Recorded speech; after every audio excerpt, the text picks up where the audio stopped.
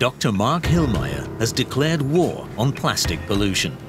His secret weapon is this small piece of synthetic material. It literally melts away at the sight of him, because Mark is the deplastinator. His vision, plastic that's environmentally friendly and dissolves once it's been used. Our hero's base, the University of Minnesota. Mark has been teaching chemistry here for 21 years, but his real passion is research, working on the plastic of the future. I love how you can turn organic molecules into materials that have such amazing properties, but I also have a passion and strong motivation to do things that have societal benefit. Mark wants to create plastic that doesn't pollute the environment, but is as versatile as conventional plastics. It should also be completely recyclable. And where is our science hero developing the plastic of the future? In this university laboratory. Here, the world of plastic is quietly being revolutionized. Mark isn't working on it alone. Like other superheroes, he has sidekicks. Derek, Claire, and Guillaume. The team did not come together for money or fame, but for a mission. By 2050, there's going to be more plastic in the ocean than fish. So by sustainably deriving plastic, we can continue to use these materials. It's probably the biggest social issue of my time. It's a problem I think everybody should care about, because I think everybody uses plastic. A fight for a better future. The deplastinator and his team are doing it for us. Their opponent, the evil plastic Vortex. He and his trash have got our planet firmly in their grip. 5 huge trash vortexes are poisoning the oceans. Every year, 8 million tons of new plastic waste lands in the oceans, most of it packaging. Plastic decomposes extremely slowly. A plastic bottle lives for up to 450 years after being thrown away. Sure, there are alternatives, plastic from seaweed or plastic from fungi, but they are still very expensive and often use up a lot of energy during production. But the deplastinator obviously has the answer. His team's plastic is organic and recyclable. But how do they do it?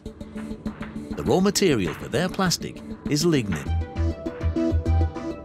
A principal component of a lot of plant material is lignin, which is in trees, it's in grass, it's in essentially almost every plant that you find.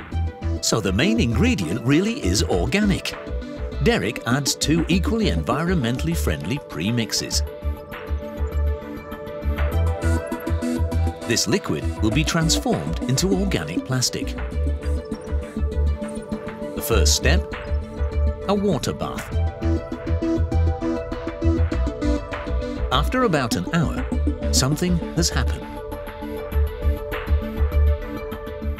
That is essentially the consistency of honey.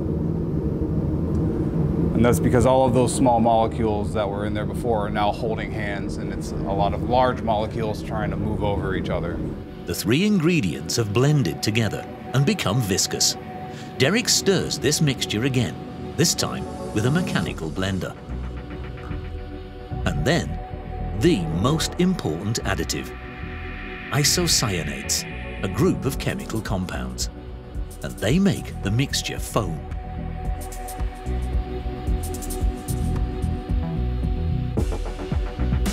And the liquid quickly becomes solid. This is now plastic. When you do this on a large scale, you get a big slab of polyurethane foam. And from that, you core out these sections or slabs, and you make slab stock foam, and they are sent to various industries for use in a number of different applications. Cushioning. So this is real bioplastic, with the same characteristics as plastic foam from fossil fuels, which is often used in packaging, or, as already mentioned, in cushions. I love it. It tells me that we can make foams that are competitive with commercial-based foams in terms of their how stiff they are, how resilient they are, they bounce back, how soft they are, and how strong they are. But Mark's plastic can do even more. When it's no longer needed, it supposedly disintegrates back into its original materials. A real first in the world.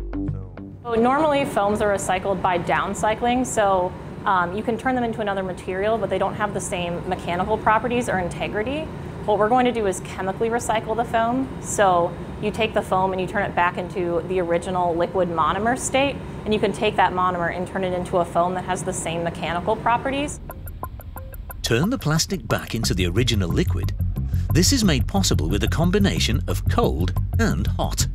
On one side, a container is placed into ice-cold liquid nitrogen.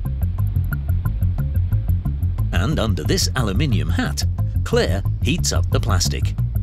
What's happening is that the foam is depolymerizing, meaning that that network that we formed is starting to break apart back into the original liquid monomer. And so you can see the liquid coming out of the flask and over into the other flask. And sure enough, the lignin, which started the whole process, is now recollecting in the cold container. What has happened there? The three main ingredients hold the plastic firmly together. When it's heated, these bonds are severed. The materials decompose back into their original form. The lignin evaporates and rises. It's cooled down in the cannula.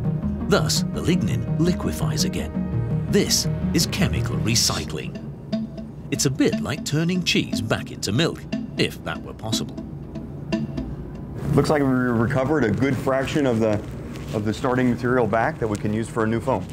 So I think that's the idea here, is we can recover the original starting materials after the end of life of the foam and then generate new foam from that. The material can thus be reused almost indefinitely. Right now, this process is still very expensive. But as soon as this bioplastic goes into mass production, this could change quickly. It makes me feel optimistic about the idea of this chemical recycling and really making useful products from old, kind of chemically recycling an old product and making something new. It makes me feel optimistic about the future of plastics in the world. Industry has already begun to take notice. From foam to hard plastics, at some point, they want to be able to replace all plastics with biological counterparts and then allow them to decompose again. The plastic of the future. For this, the deplastinator certainly deserves his superhero's cape, and someday, maybe even the Nobel Prize.